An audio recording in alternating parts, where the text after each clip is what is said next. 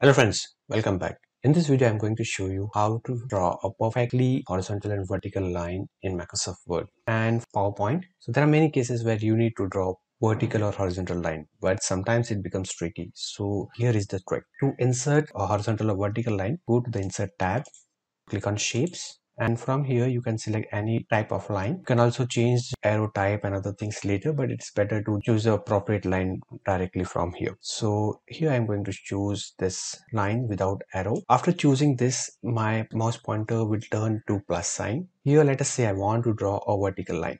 So bring your mouse pointer to the place where you want to start a line, then click and hold left mouse button and drag to draw a line. Now, to draw a perfectly vertical line, it's sometimes very difficult. If you need to make it fast to ensure that it always becomes a perfectly vertical line, then you try to make a line which is vertical and then you press a shift button. So holding shift button will make sure that your line is perfectly vertical. This is my line and it is not exactly vertical, it is slightly inclined. Now the moment I hold shift key, you can see that line becomes vertical.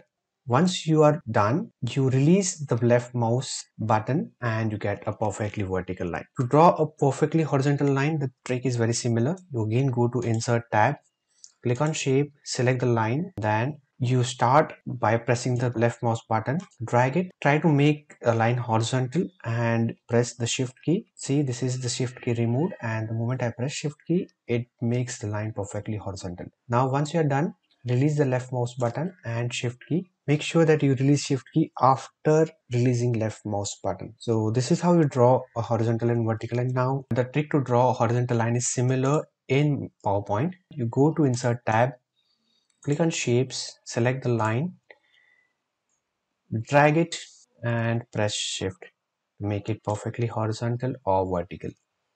Now this was vertical line, and same thing about horizontal line.